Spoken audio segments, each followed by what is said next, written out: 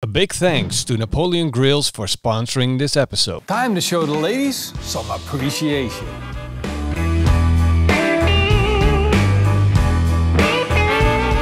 You've been out all day, working hard, busting your butt, saving little kittens from trees, helping old ladies cross streets, driving the biggest engines in the world, stopping volcanoes. All the things men do. And then when you come home, you sit down on your couch, you get your loaves, you get your paper, maybe a little cup of coffee, while your wife cooks you a beautiful dinner. Because you've earned it, because she loves you. Now, we're going to turn the whole thing around. Forget what you know about traditional values. It's almost Valentine's Day, and it's time for you and me to turn the tables and do something for our wives. No more sitting around being lazy. It's time to win the hearts of our women. We know all women love baking, so this is going to involve a lot of things. You and me are actually going to bake. Don't run away. Don't be that guy. I know you want to do this for your missus. Just hang in there. We're gonna make through it. It all starts with a kitchen machine. Now, I know you may not seen this device, but it's the thing that your wife uses to make those delicious pies with, to create a dough. And that's exactly what we're gonna do. This magical machine has been feeding you for years. Trust it. Then, and you must know this, we have minced meat. It's one of our favorite things. It's what meatballs are made of. And this, I am most definitely sure that you've never used this before, but let me just do a quick demonstration. There's this little thing here, and then you open it up, the bottom falls out. Look at that. They call it, I don't know what they call it in English. It's a pie thingy. It's a pie thingy. Women put their pies in here, and then they clamp it like this, and then they bake the pie in it. And then, at the end, they take off the outside and they have the perfect birthday cake. Yes, I know, all this time you were just thinking like, how did she do that? That perfect little pie. That's amazing. It's not amazing. You can do it too. Now let's just get started. First thing that we're gonna do is make a barbecue rub. I'm gonna start with 1 part salt, 1 part paprika powder, 1 part onion powder, and 1/4 part garlic powder. Now normally I wouldn't put sugar in my barbecue rub, but this rub is going to go inside the meat. That's why I'm not worried about burning the sugar. The next step in the preparation is making a stuffing for our meatloaf. This device is going to make your life very easy. All you have to do is put in one of these things, click it together, turn it on. Then you're going to add a whole carrot, a whole onion, a whole bell pepper, and 2 cloves of garlic. The next ingredients is 2 kilograms of minced meat, 50-50 pork beef. To that I'm gonna add 3 quarts of my barbecue rub. Then add the veggie stuffing to the minced meat. Add 5 tablespoons of breadcrumbs, 2 raw eggs, and mix it up. And the last ingredient that we're gonna add is cheese. That's gonna make the whole thing creamy. In this case I'm using mozzarella cheese that they use on pizzas, because that's what I had left. But you're better off using some fresh shredded young Dutch Gouda cheese.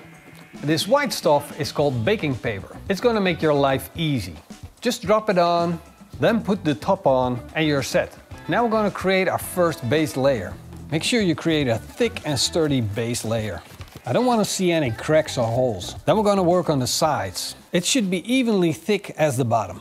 Now I'm gonna cook some eggs. I'm gonna start with a slow boiling water and then add the eggs slowly to them. Set the timer to 8 to 9 minutes and then it's time to peel. Place the eggs in. Now I'm gonna sit the eggs straight up into the shape. I'm gonna fill the whole thing up with as many eggs as I can fit in it. Then I'm going to take the rest of the meat and stuff it in between the eggs and make a top layer out of it. Now it's ready to go on a Napoleon Kettle Pro grill.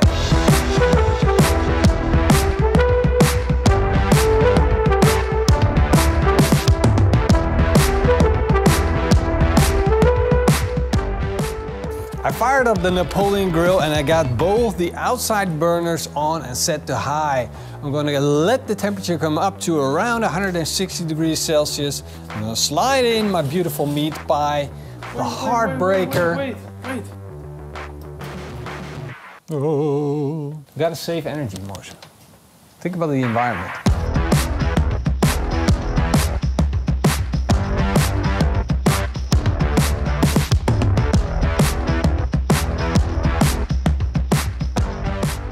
In the meantime, I'm going to make a barbecue sauce, starting with a half a cup of ketchup, a quarter cup of honey, also add a quarter cup of red wine vinegar, and 3 tablespoons of our homemade barbecue rub. Now mix it up and the barbecue sauce is done. Just check the temperatures on our beautiful meat pie, the meatloaf. And as you can see, where the eggs were, it started to pop off, the cheese was melting. Look at how juicy that is, insane. The fat is starting to render out, so it's time to take this pie out of the barbecue. This thing looks absolutely amazing and I'm getting so hungry. It's getting later in the day. It's been cooking for around an hour and a half now, and man, I just want to eat it, but it's not time yet. It's not time to eat it yet. It looks amazing, but we gotta put the extra love into it. Because we already make the delicious barbecue rub, a good stuffing, mix that in with the minced meat. Then we shaped it into a heart form to symbol our love. Put in the boiled eggs and topped it off with the rest of the minced meat. And then we cooked it for an hour and a half on the barbecue. Now, if that's not a sign of true love, putting in all of that hard labor, I don't know what is. But this is the moment I've been dreading. This is really scaring me, and I don't scare easily while cooking.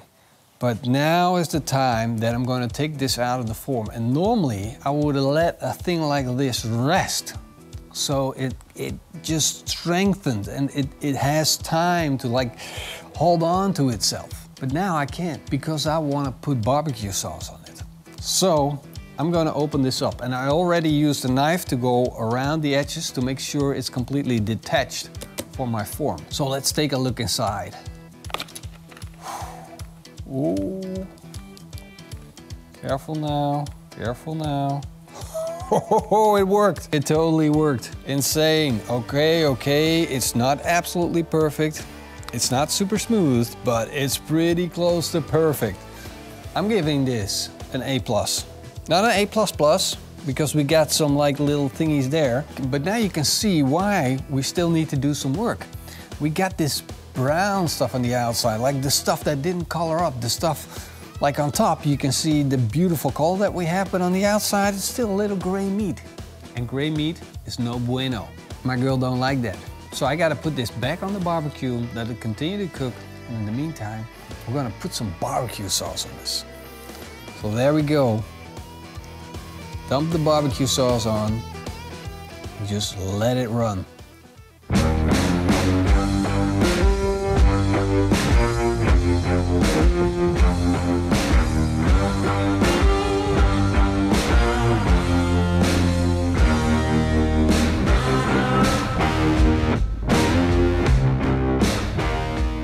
Look at that, it already looks better.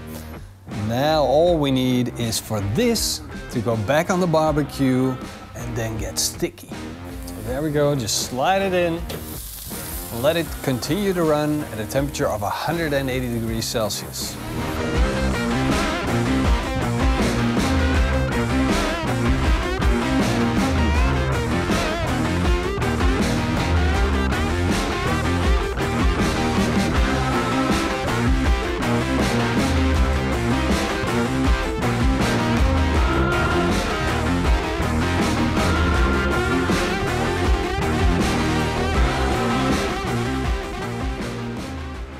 Now that looks amazing to me. I don't know who your girlfriend is or what she's like, but I bet you can make them happy. Like, it doesn't even have to be your girlfriend. If it's your Valentine, you can make them happy. You know, it could be anybody. Let's try this. Don't you just want a breakfast like this? It has smoke flavor, barbecue flavors from the sauce. You have the bell pepper in there, you have the mozzarella in there, you have the carrots in there. But it's even healthy. That is some good meatloaf. And remember, you can make this a day up front and serve this for breakfast, cold, warm, bake it up. You can do all kinds of cool stuff with it. I think the paprika and the carrot are a really surprising element to this. It makes it a real meatloaf. Like not just meat, but there's more to it. And then the barbecue sauce on top just to finish everything off with the creamy cheese inside and the smoky flavor and stuff like that. So good. It's your first Valentine date with this person and you make something like this. That person has to sleep over for the next week. But yeah, if you don't want that, don't do it. I definitely recommend eating it with a knife and fork and a plate. Yeah. That's not how we roll though. No. If women wouldn't be in the picture, men would just eat with their bare hands all the time. Yeah. They wouldn't even bother getting plates. Why get plates if you have to do dishes afterwards? People ask me, why do you eat with your hands all the time? I'm not eating with my hands all the time. I'm just doing it here, out of the sight of my girlfriend. Next time I'm using Dutch cheese again. Yeah. I'm sorry to all the Italians, but... I'm gonna make this right now, at home. So I'm gonna make place for a new video, right here. Yeah. So while he's gonna make this, I'm gonna eat the rest of this whole meatloaf pie. Hope you guys enjoyed the video. And if you did, make sure you watch the next video. Or you want the recipe, go to our website, pitmasterx.com. And yeah, in the meantime. Eet smakelijk. And keep on grilling. That's good, right? That's really good. You want another piece?